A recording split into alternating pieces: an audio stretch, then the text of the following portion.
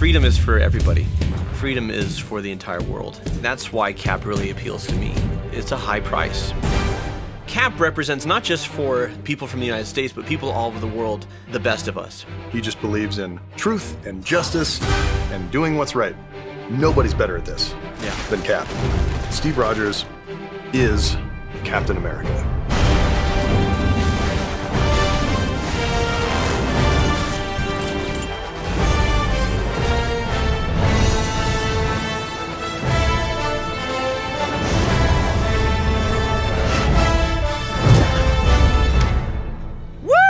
Yeah!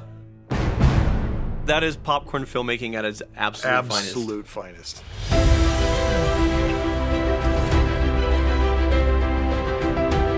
Hello and welcome to Cinema Therapy. I'm Jonathan Decker and I'm a licensed therapist. I love movies. I am Alan Seawright. I'm a professional filmmaker.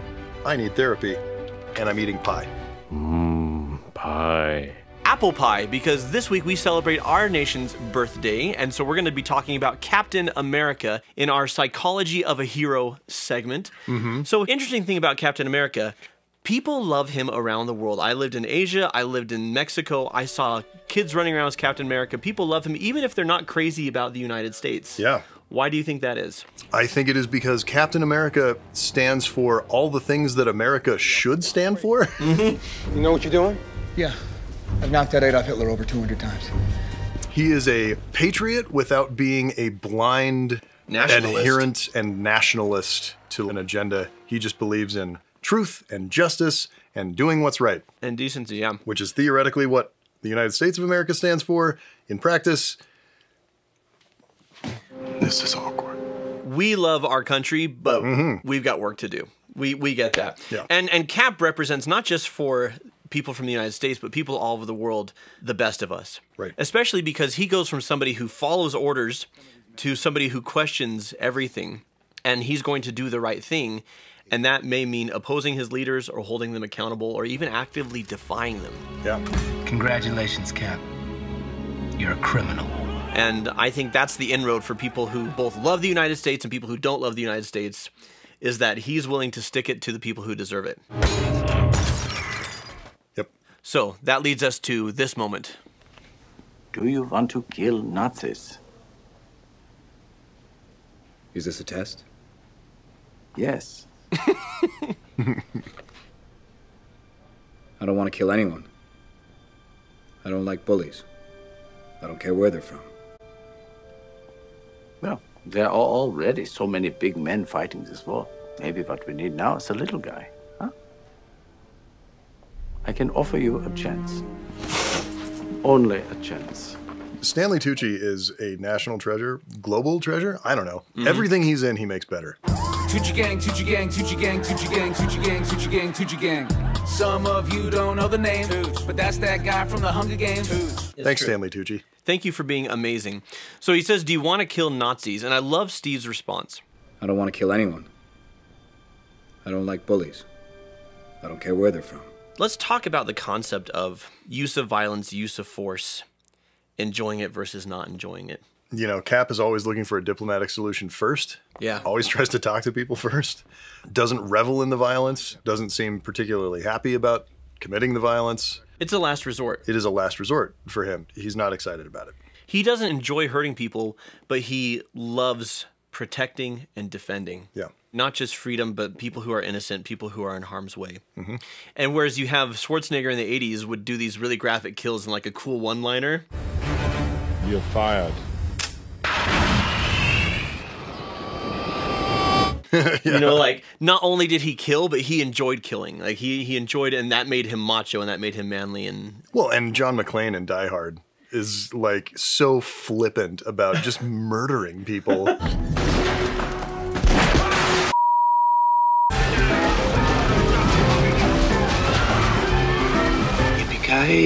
It's very funny. I shouldn't be laughing because we're promoting a completely different set of values. Yeah, look, it's funny to watch in a movie. If you saw someone like that in real life, you would be horrified. Yeah, it's true. And Cap is someone to aspire to in reality. For sure. The serum amplifies everything that is inside. So good becomes great. Bad becomes worse.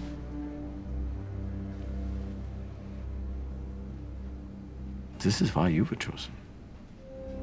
Because a strong man who has known power all his life may lose respect for that power.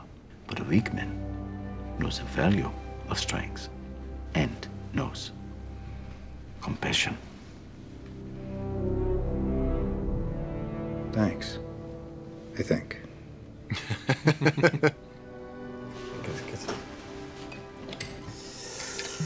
Whatever happens tomorrow, you must promise me one thing.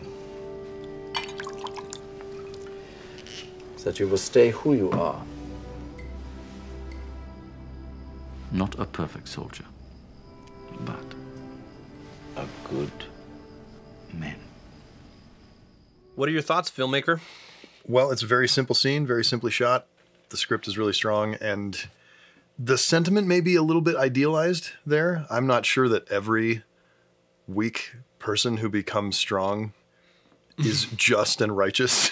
Like we saw in Megamind with Jonah Hill's character, was Right. weak, became strong, didn't go so well. Enjoy your flight! Yeah, you can easily take that and abuse it.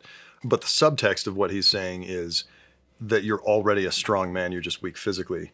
Yeah. And, you know, some of these men who are physically strong are weak in character. Yeah. The sentiment is beautiful. It's a lovely scene, well acted. Well, and that's Cap's greatest strength. Not everybody who's weak, if they became strong, would handle it well. So there's suffering, and then there's what happens when you have success. And we were talking about this earlier, the concept of Cap has no power, and then he has all the power, and how his life experiences prepared him for that. What about you? And we're having success with this channel. We're having a lot of influence. I guess. Alan says to me, he's like, it's weird. We have fans. He says that to me every shoot. We've had fans for a while, and still every time. Still weird. Do you remember the weekend that we blew up? Thanksgiving of last year? I remember you calling me and saying that we had to make a pact to keep each other from becoming assholes. Yeah. Because we went from in like a weekend, we went from 3,000 to what was it? Like 100 and something thousand. Yeah, in just a few days. And we were all over Thanksgiving weekend. Are you seeing these numbers? Oh my God! Okay, it's happening. Everybody stay calm. What's the procedure, everyone? What's the procedure? Stay calm! What's going on? Give thanks! We did. And I had that worry. I'm like, we can't lose not only what makes the show special, but what makes us us. Right. Is at least trying to be good men. Yeah. Failed miserably. We're huge assholes. What a bunch of a-holes. Okay, so Cap does his duty, follows orders, defeats Red Skull, and then loses Peggy because he's gonna give his life for the cause, which is, you know, the hero's death trajectory that he probably assumed he was always on. Sure. Wakes up 70 years later, and Nick Fury's trying to get him out in the world. And Cap's initial reaction to all this, not hardcore, but it's fairly avoidant. It's a lot. You gonna be okay? Yeah, I had a date. That line is the saddest line. It's the saddest ending to a movie for me. Yeah. At least a superhero movie, you know? Yeah, it's pretty grim. Right? And then it goes right from that into like the happy, upbeat, like... Yeah, like... There's a bit of a disconnect there. But he's initially avoidant, and then Fury's trying to get him back into the world, and Cap, true to his character, when he's needed, he's there. But I do want to talk about this moment. Now, if you want to follow us on social media, we are on Facebook, Twitter, Instagram, and Reddit. On most of those, we are therapy_cinema, except for on Facebook, we're just cinema therapy. Right. But you can find us, you can follow us, you can interact with us, because we love hanging out with you online. Because we're socialists. No. Is that not what social media is? Not on brand for today's episode. Is that not what social media is? Is that not what Captain America believes in? Son, just don't. Anyways, okay. It's gonna be an hour before they can scramble the National Guard. National Guard? Does you let me know what's happening here? Did we? You need men in these buildings. There are people inside and they're gonna be running right into the line of fire. You take them through the basement or through the subway. You keep them off the streets. I need a perimeter as far back as 39th. Why the hell should I take orders from you? It's the most New York cop thing to ever say.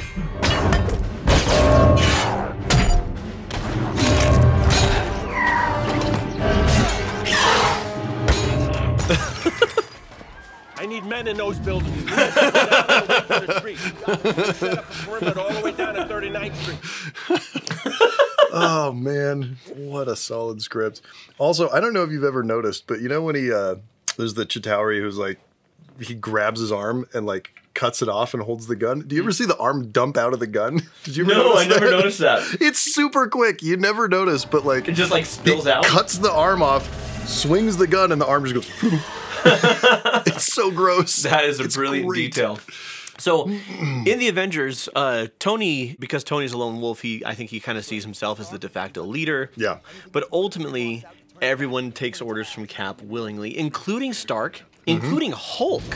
And Hulk. Smash.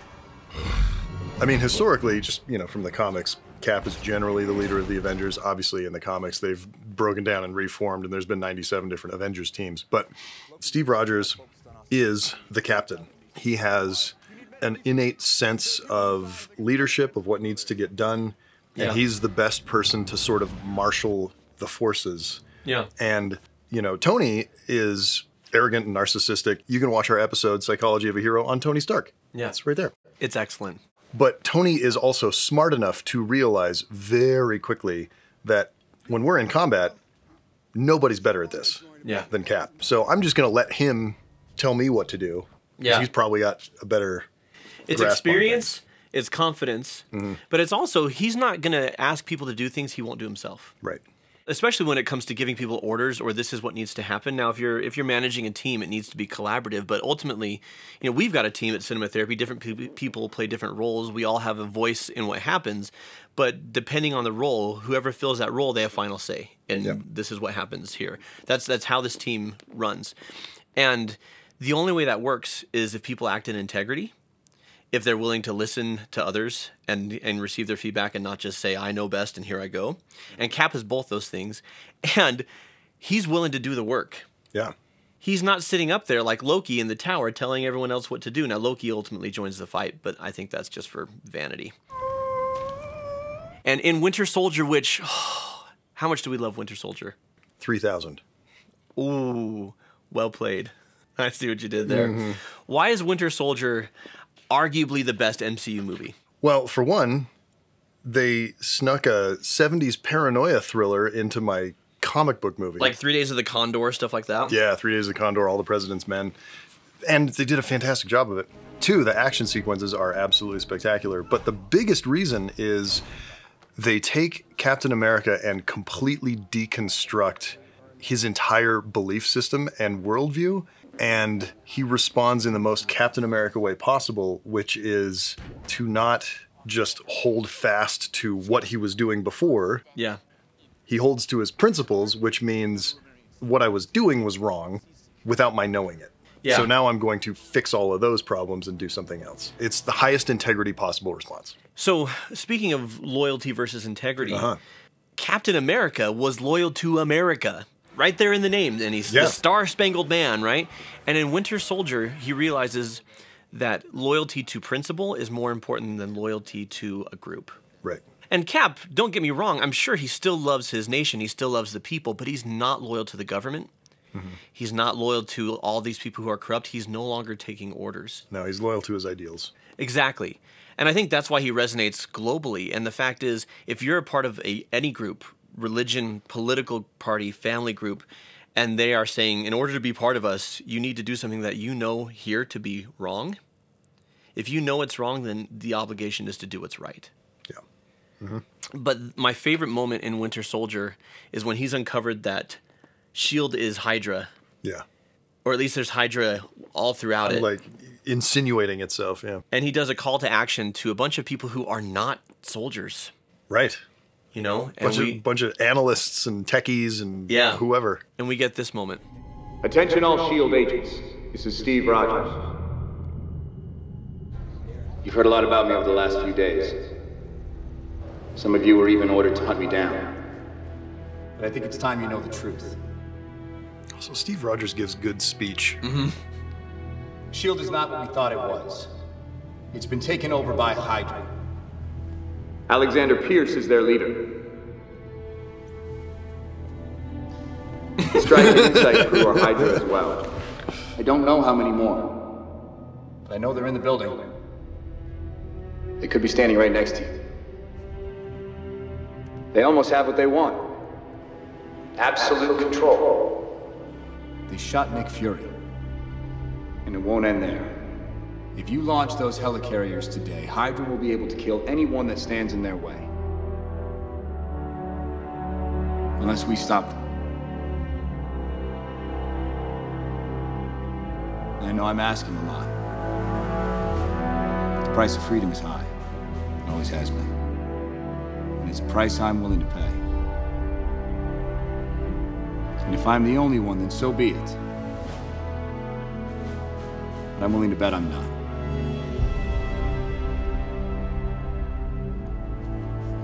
Did you write that down first?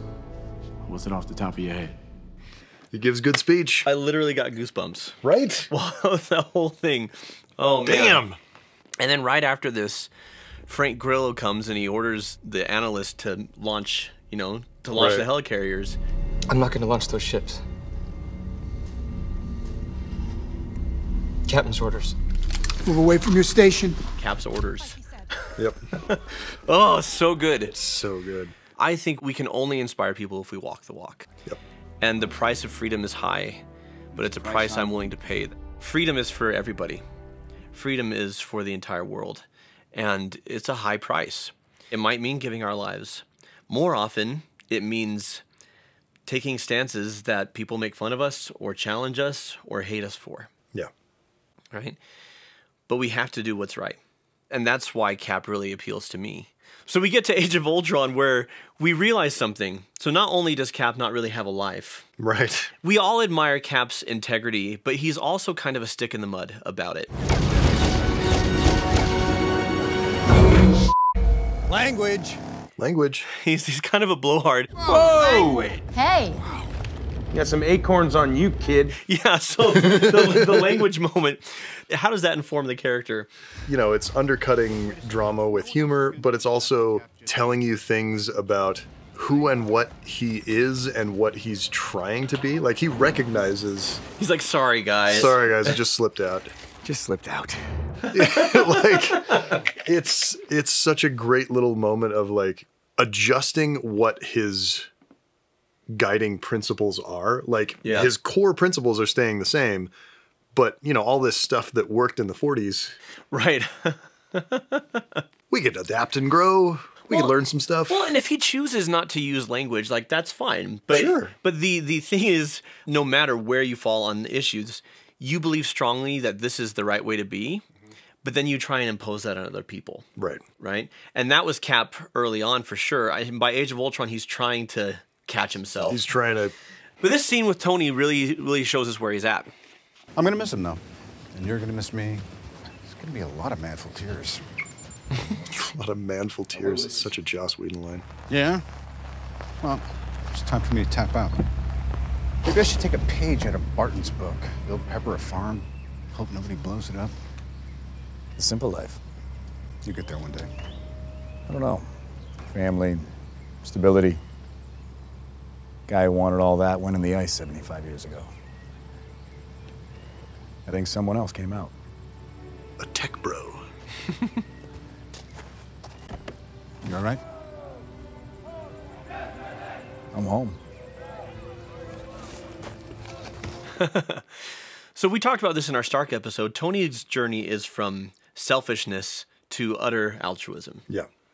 And Cap is the reverse. Yep. But at this point in his journey, Cap sees total altruism, total selflessness as a virtue, but he wants nothing for himself. Right. He is just completely devoting his life to others, which sounds like a beautiful ideal. It's actually not a very balanced way to live your life. Mm-mm. But there's a couple quick points I want to make. The first is at Peggy Carter's funeral. I asked her once how she managed to master diplomacy and espionage in a time when no one wanted to see a woman succeed at either. And she said, compromise where you can. But where you can't, don't. Even if everyone is telling you that something wrong is something right. Even if the whole world is telling you to move, it is your duty to plant yourself like a tree, look them in the eye and say, no, you move. That is the mission statement for Steve Rogers' life. That is absolutely it. A lot of people don't like the little quasi Steve Rogers, Sharon Carter romance. Mm-hmm. They think it doesn't work. It falls flat. His heart belongs to Peggy, all these things. Here's why I like it. When he kisses her, even though it doesn't go anywhere because all sorts of other stuff happens, I think that's the moment where he's like, it actually might be nice to have something for myself. Yeah. You know, to have a relationship, to have a person in my life.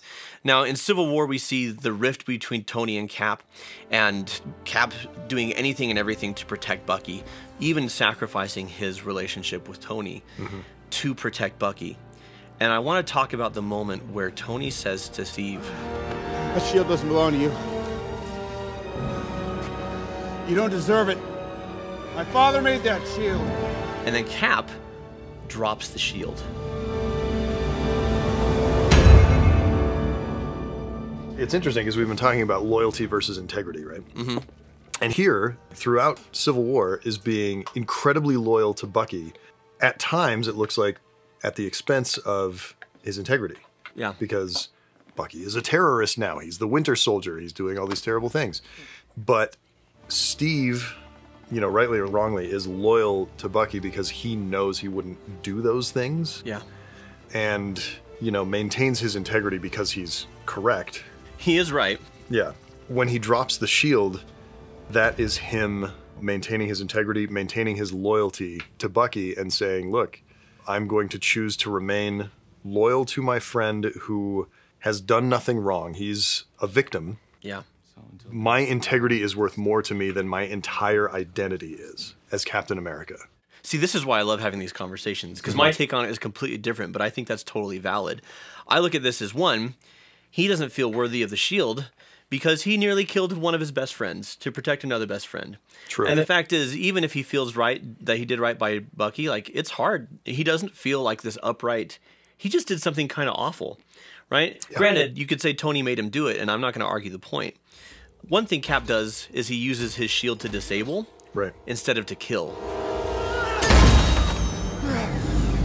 Which is something John Walker, you could learn a lesson from. I see him dropping the shield because he doesn't feel worthy. Also, between Captain America Winter Soldier and Captain America Civil War, Steve's trust in government is completely eradicated. Yeah. The things they've asked him to do, the corruption, the manipulation, and I think he has lost his faith in America as an institution at that moment. Right. Here's how I know I'm right. You may argue in the comments that I'm wrong, that's fine. Here's how I know I'm right. In Infinity War, he introduces himself as, I am Groot! I am Steve Rogers. He's not Captain America anymore. Right. And I think to him, he's now fighting for the world. And he's fighting for his friends. I think he's lost his faith in America, which is such a dark thing to do with that character. Yeah. From a storytelling perspective, it's what you have to do. The Marvel Cinematic Universe is so good at, in each individual movie, and then over the course of several films, taking our characters to their darkest, most depressing, worst place. Yeah. What can you do to Captain America that brings him lower than no longer trusting America? Yeah, absolutely. And so this brings us to something that really, really speaks to me. After all that happened, making amends happens pretty fast. Pretty quickly, yeah. And you might think, well, that's a cheat. It took so much effort to break the friendship. Why should it be so easy? Well, they've both been through hell already. Also, because it took so much effort to break that friendship. Yeah. I've found in my life that when I've had a friendship for a long time, we're really, really close, and it takes a lot to ruin it, rebuilding it goes a lot quicker because you've got all that history of it being good before it got bad. And you both want it. Right. I mean, Cap and Tony both want this to be okay. When Tony brings out the shield... Tony, I don't know. Why? I don't think Steve putting the shield back on says, I still trust the American government. No.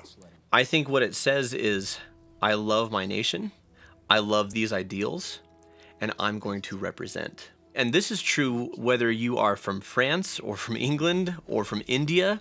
This is true whether you're Catholic or Lutheran or Jewish or Muslim or atheist, LGBT, black, white, whatever you are. It would be nice to live in a world where nobody judges you for any characteristics other than just how you show up and who you are. Right. The unfortunate truth of the human condition is every one of us represents. I think of that song from Hamilton. History has it.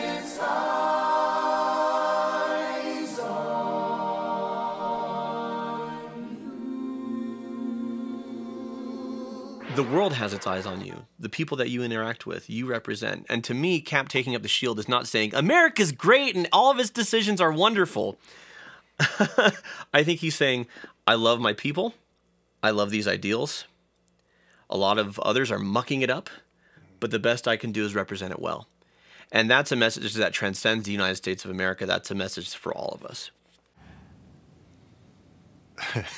This is such a great scene. I love that up angle, too, on the camera.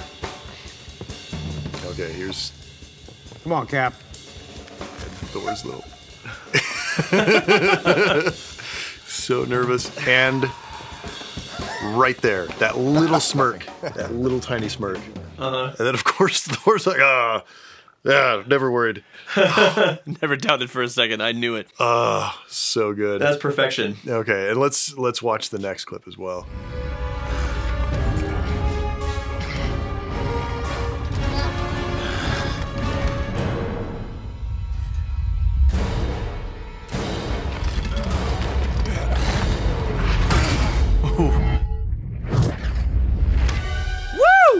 Yeah! Oh man, my theater went so nuts. I knew it. I want to see this movie in theaters again. That was the best experience. Boom! I love that frame! Oh my gosh. Oh, nice. I just... The Frisbee! So great. It's so good. That is popcorn filmmaking at its absolute finest. Oh man. So much fun. And just the weight and the beefiness, like the lightning, when he pulls the lightning up and then like slams it down on him, you just feel like it's just crushing him to the ground. I love fantastic. That scene. Okay, so do you think Cap could lift the hammer? You said you thought he could originally at the party. He absolutely could. He was sparing Thor's feelings or what? I don't know if he was sparing Thor's feelings or just because he had so much integrity. He's like, I got a shield, I'm good. Yeah. I don't need to do this. Yeah. Well, and then there's no grandstanding, there's no boasting. Yeah. So, of course, after this, he decides to finally do something for himself. He lays down his arms. He lives a life of peace with Peggy. What do you think of that as an ending for Cap as a character? I think the way Endgame wraps up Cap's character and Iron Man's character as not the exact opposites of where they started, but they both landed in a very healthy place for themselves that was very different from the place that they started. Yeah. And Cap finally taking some time for himself. I mean, did anybody walk out of that movie theater feeling like, he didn't earn that? Right. Everyone was very satisfied. I know I was definitely satisfied. I love Captain America. I love Steve Rogers. I love what Chris Evans brought to the role. I'm glad they rolled the dice on him because he played a lot of cocky, arrogant characters before. Yeah. Oh, you're hot. Why, thank you. So are you. And I'm not afraid to cry. He did humble and earnest and integrity so well. Character means a lot to me because he goes from saying language to when he's fighting himself, Oh, you gotta be shitting me. He's like, oh, you gotta be shitting me. And then he's like, that is America's ass. And my favorite thing is all the times where he's like, I can do this all day. And then when he finally sees... I know. He finally sees himself doing, he's like... Yeah, I know. The idea of journeying from someone who's trying to be a good person but is kind of a goody two-shoes to still holding to your integrity but lightening up a bit is very much my journey, so that lands a lot with me. As your roommate in college, I can attest to just a smidge of self-righteousness. It's true. Just a smidgen. It was there. So yeah. What do you think about Cap? Why do you love him? I see a lot of myself in Captain America because I'm a very mission-oriented, driven person, right? I have a thing that I'm supposed to do, and I am very focused on it and have always been that way. And my life has been kind of really a process of kind of lightening up a little bit, learning to roll with the punches a little bit. And I've never had a problem with self-interest. I've always kind of a bit of a narcissist. It's okay. I'm working on it. Go to therapy. His journey is so healthy emotionally. Not a perfect soldier, but a good man. And ends in such an interesting place that is not at all what you would have expected anywhere up until, you know, very near the end of Avengers Endgame. So if you're looking to become more like Cap, actually building character strengths and virtues in your life is a process, and I as a therapist am here to help you. I've created the Strengths Builder Guide for Captain America, and those are available on our membership site, which you can find right here. The Strength Builder Guides give you actual exercises and tools to develop these types of virtues in your life and to be this type of hero. That's why it's the Cinema Therapy Heroes site. Checky, checky, likey, likey. Become a hero or a superhero. So until next time, the price of freedom is high, but it's a price I'm willing to pay. That is America's ass. Really? That didn't even... And watch movies. Nice. It is America's ass, though. Yeah, Did you see that thing? It's beautiful. Poppin'. It's oh beautiful for spacious thighs.